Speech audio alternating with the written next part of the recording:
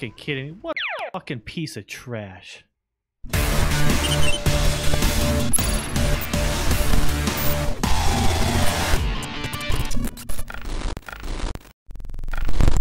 Hello and welcome to another episode of Lemur's Corner. I am Lemur, and today we're going to be talking about the Hunter Leaf quest. This is the leaf to get the staff and the bow. This is the best bow you get other than the crossbow out of AQ40. But basically, in a nutshell, this is going to be one of the best bows you get for a long time. You get this out of Molten Core. The leaf drops off of Major Domo. You do need a second piece to this quest that drops off next year, and that is the Black Sinew. You need both those pieces to actually get the bow. However, to start the quest, you only need the ancient petrified leaf off of Major Domo. Then you can go ahead and start the quest and killing the 4 demons in preparation for that Black Sinew. So what you can do, go in, start doing the demons. That's what this video is going to be all about, is talking about those demons. Once you get the sinew, you can come back in and turn it in. There is another type of sinew, that's the blue sinew that drops off of the world bosses. If you want that one, you just go ahead and kill one of the world bosses. You get an opportunity and it gives you a quiver, but this is going to be directly focused on the bow and the staff. So here we are in Felwood. You're going to be talking to one of these ancients to start the quest. You should see a map on your screen right now. That map will give you a location of where we are in Felwood, on top of which then you'll go and do the 4 demons. So once you got this quest and you've turned it in, we'll go ahead and do the demons first. I just want to make a note with this video. I did this is all past. It's already happened, so when I'm recording this, I already have the bow. I went through and did each one of these, died multiple times on many of them. I am not the best player in the world, but I want to give an opportunity for all of you to see that. So at the beginning of the video, I will show you and talk to you about how I killed the demon, move on to the next demon, move on to the next demon, and at the end, after everything's done and we have the bow, I will play over all the deaths that I had in there in a kind of a montage kind of thing. That gives the opportunity to look at what happened in certain situations. So I hope this video helps. Let's go ahead and jump into the Winterspring demon. All right, so here we are in Winterspring to get the first demon down. All these demons are going to have disguises on initially. They're going to be walking around as someone docile and really be someone bad. In this case, it's a Torn walking around in the northern half of Winterspring. You'll see them if you just stick track demons on, as you can see I have on right here. It'll pop up on your main map and you can find him. His name in hidden form is going to be Artorius the Amiable. If I slaughter any of these names, I truly apologize. Do the best I can.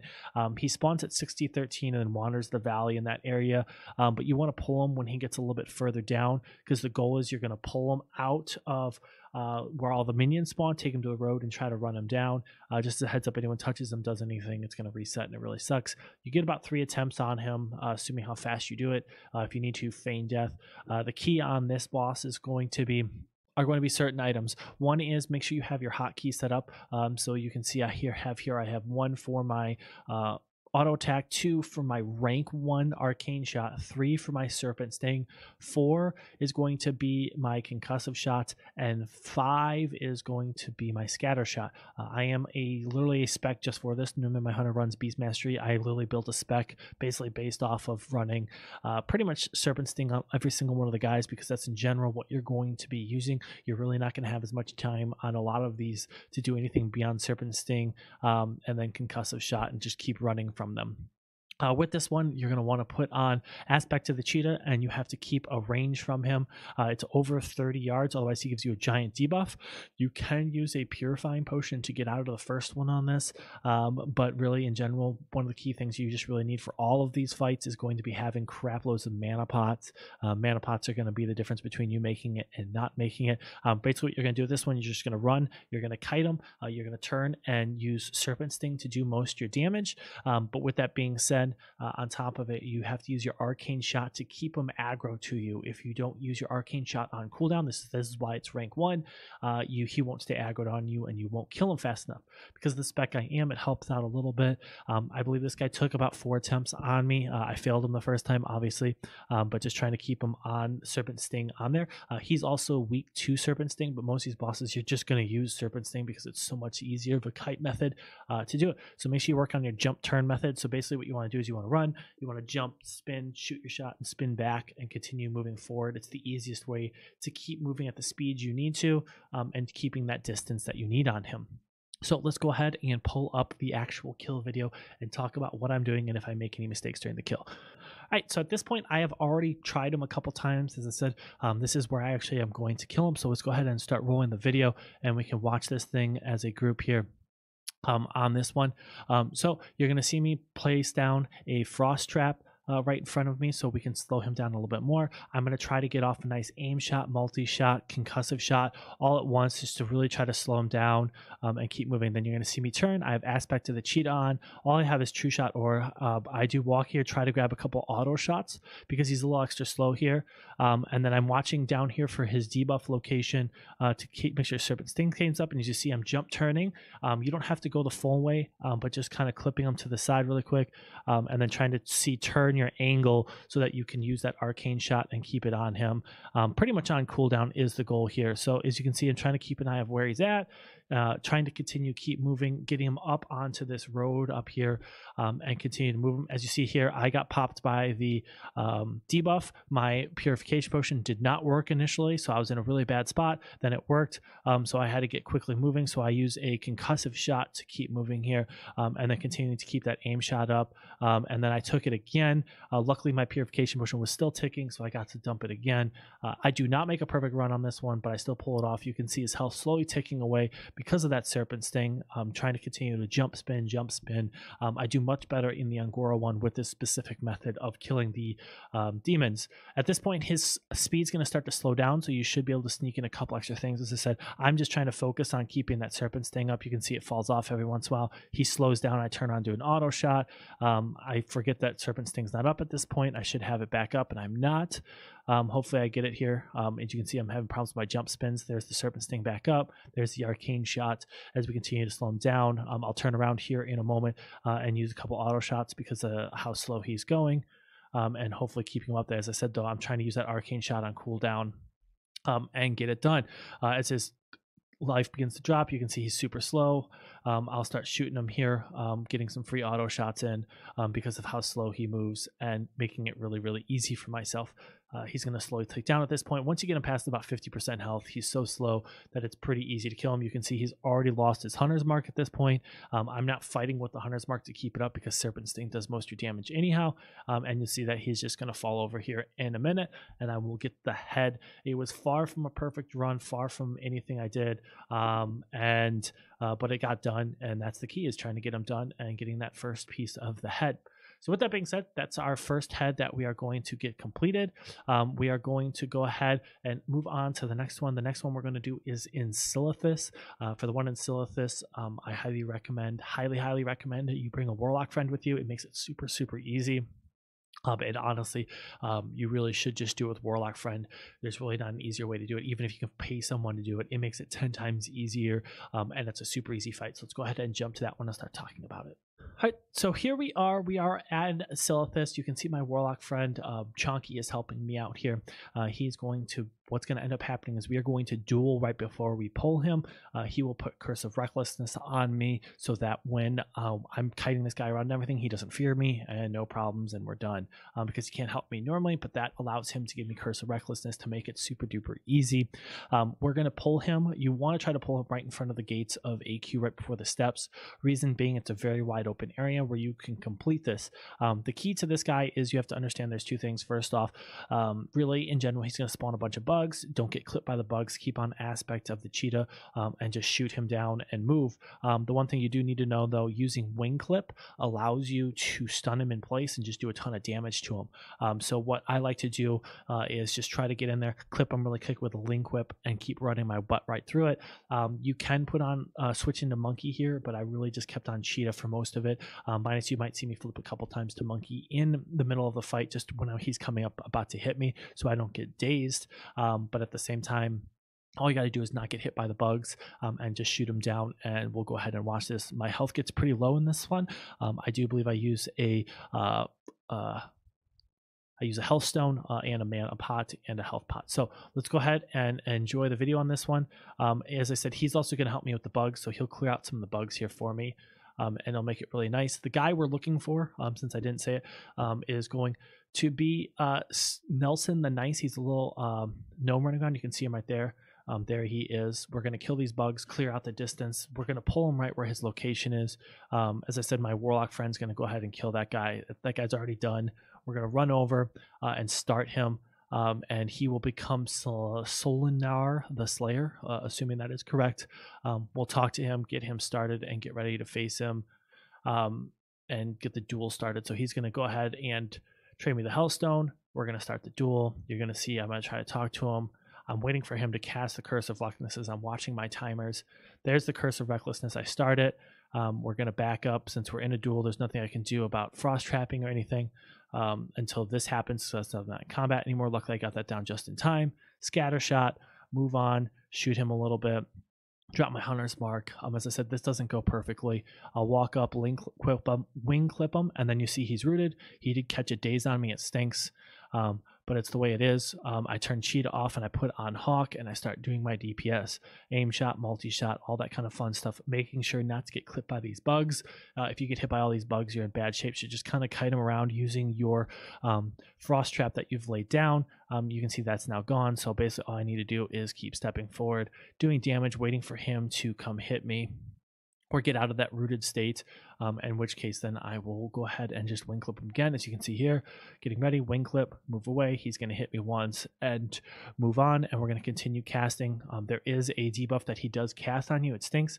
I do get a scorpion to spawn, but as I said, my warlock friend ran over and helped me. While staying around that pole, you can see to the left with the duel to make sure it doesn't happen. Continuing to DPS him down. At this point, he's at 60%, and we're just going to use aim shot, multi-shot. We're going to pop this health stone that my friend gave me, and then pop a mana pot and continue to DPS this guy down. My gear is not the best either, just to be clear, but it's pretty much pre-raid best in slot. I missed my wing clip here, which was terrible, took a ton of damage, and then we're going to go ahead and continue hitting him. That was really close, and I took an excessive amount of damage that I didn't need to take, but luckily I get a couple lucky crits in here and bring him down before I fall over, because this is kind of a health fight. You could get like fort and all that kind of stuff to help you out here. I'm literally, you can see to your right, only running a mongoose and a plus 10 stam drink, so that helps. So as you can see, his health is going to slowly drop down. I need to wing clip him one more time. I catch it. I get lucky and miss his attack.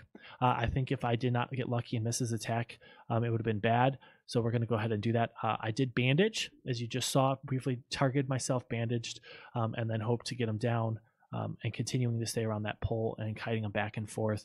He's at 9% at this point, and we will go ahead and get him down. This aim shot plus a multi-shot pretty much puts him down at this point, because I'm out of mana, I'm out of hellstones, I'm out of tricks, and he falls over. And then basically all you need to do is feign death, and the bugs go away, and then you go loot your brand new head that you just got. If in this situation, like you see mine, where I can't loot him, it's because you're in a party with your warlock buddy. He needs to go up and loot the body, so you have access to the head to get it. So you'll see him walk up, he'll loot the body, and then I'll loot the body, and I get the head, and that is the Silithus quest right there. Boom, right there's the head, and that is the Silithus one. That's the easiest way to do it. I don't do a lot of these with buffs and many other things, so we'll go ahead and jump into the next one. The next one we're going to do is the Winterspring one. We're going to go ahead and jump into the Winterspring one. That one we're going to use a glitch for, do it by ourselves. As you saw earlier, bad things can happen with it, but we'll go ahead and catch up with that one here in a moment. All right, so we're back, and it's Burning Steps. I think I might have said Winterspring earlier, but it's Burning Steps, Burning Steps, Burning Steps. You're going to be in Burning Steps right in the middle. You can see the map right in front of you. However, you want to pull this guy closer to the tree when you can, but because of some situations that happened with a hunter, as you saw earlier, with a dragon getting pulled on me and stuff, he was in a really real location, so I could get this guy done. With that being said, though, I do complete him here, and I use the tree glitch. Really, all you need to do here is have your mana pots. You can put on Demon Slaying, keep on Hawk. Really, as long as you don't miss the jump too severely, you should be fine to do it. So what you're going to see is I'm going to run over, I'm gonna drop a frost trap, kind of shoot this guy, and try to get myself in location properly. Here he is over to our left. He's the one that looks like in Infernal. His normal name, you're going to find him in his standard place as a human, and his name is Franklin the Friendly. In this case, he's going to be Klinfran the Crazed is who we're looking at. So I'm going to get my health up, drop my aspect of the pack, or aspect of the hawk, drop my trap down, get my hunter's mark on him, and prep everything. You can see I'm getting everything ready. and dropping that stuff on me and getting ready to pop all the fun buffs. I get a dragon that comes from the right, but I think I should be good here, and we'll go ahead and pull him here in a second, but I wanted to show you the prep on that pull before we went too hard in. We're going to wait for the dragon to pat by, and then I will begin the pull once again. So you're going to see me come up. We're going to start with a name shot, concussive shot, all that fun stuff, trying to drop as much damage as possible, as quickly as possible on this guy.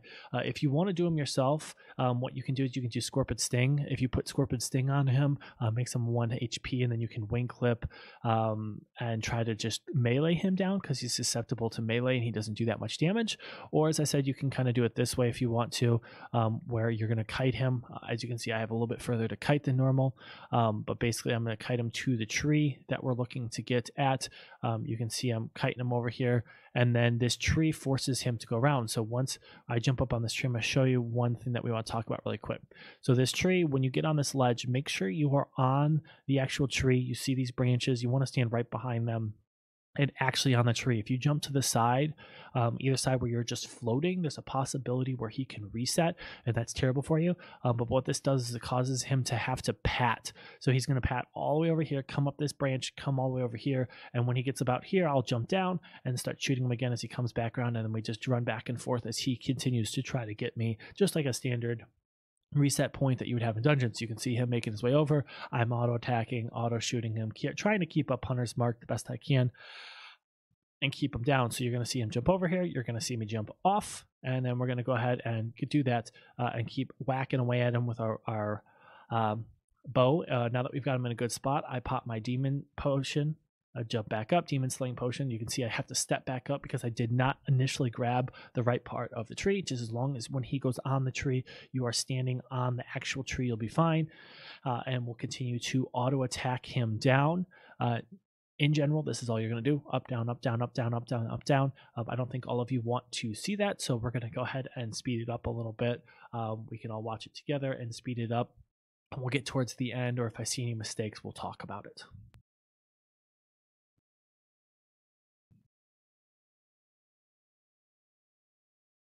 So in this case, you're going to see he gets a little glitchy, but I got lucky there that he didn't reset. That was almost a mistake on my part. I shouldn't have scatter shotted him. I'm also not keeping up my Hunter's Mark like I should, so I'll jump back up and try to get back up there and really do that. When he is in Berserker mode, though, it's hard to get him to do extra damage. I try to keep Serpent Sting up, but he will wipe it away every once in a while.